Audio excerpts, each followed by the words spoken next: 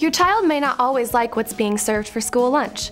A packed lunch from home is a great alternative, but proper preparation and planning is needed to ensure a nutritious, safe meal.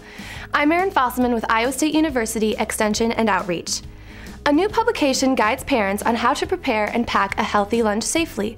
It also provides some information on nutritious choices that can be used in a packed lunch.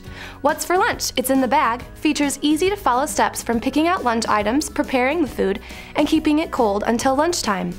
The publication also gives details on how bacteria grow, as high levels in food can lead to food poisoning. Ways to keep the packed lunch at safe temperatures are included.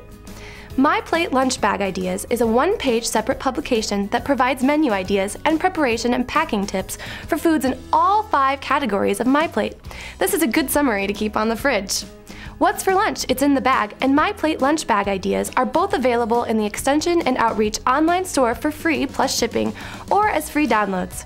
For ISU Extension and Outreach, I'm Erin Fosselman.